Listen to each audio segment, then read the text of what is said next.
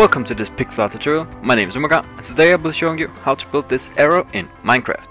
First thing first, we're gonna need some materials, and you're gonna need 10 grey wool, 7 oak wood planks, 7 dark wood planks, 5 block of iron, 5 wool, and 4 light grey wool.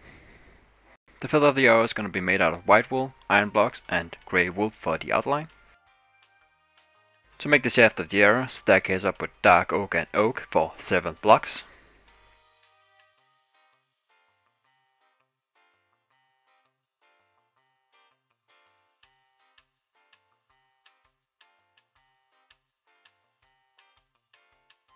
That is how you build an arrow in Minecraft. If you like this tutorial, make sure to leave a like.